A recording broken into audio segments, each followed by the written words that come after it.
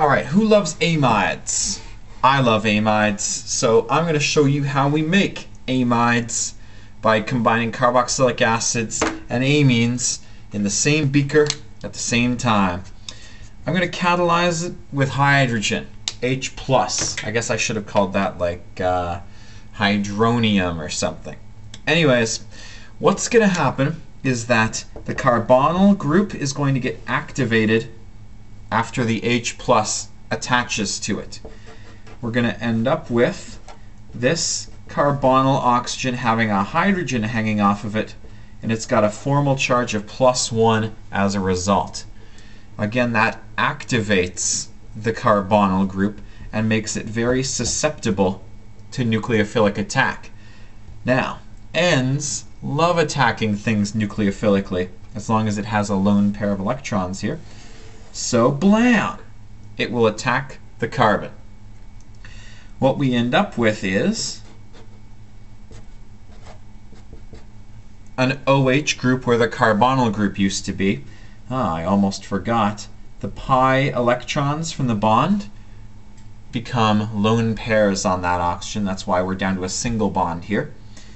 We still have the OH group that was left over from the carboxylic acid, and we're connected to the N. The N had two H's on it, and this ethyl group, it now has 4 bonds, 1, 2, 3, 4. So it has the formal charge of +1. We're going to get a proton transfer. One of these hydrogens is going to be lost by the nitrogen and attach itself to this oxygen. How that happens, it could be solvent assisted. Some teachers will just say it happens, which kind of implies that it just attacks like this, like from oxygen directly to nitrogen.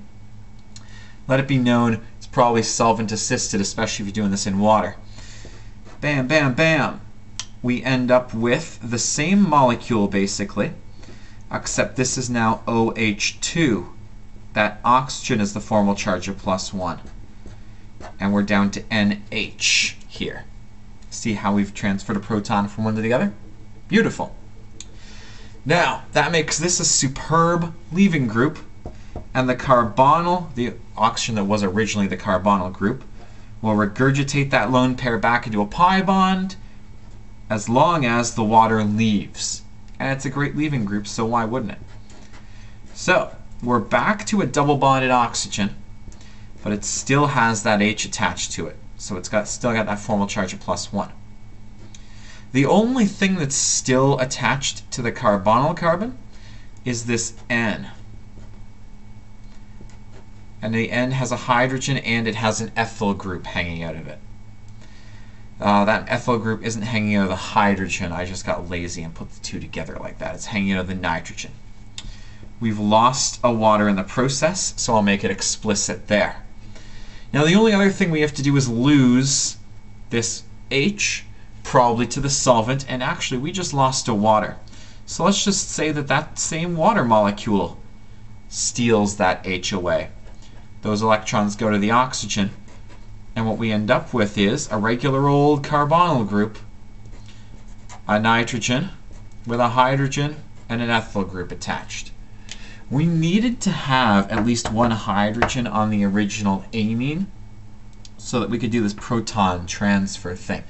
You can't do this amide reaction with a tertiary amine, i.e. a nitrogen with 3 carbon groups hanging out of it.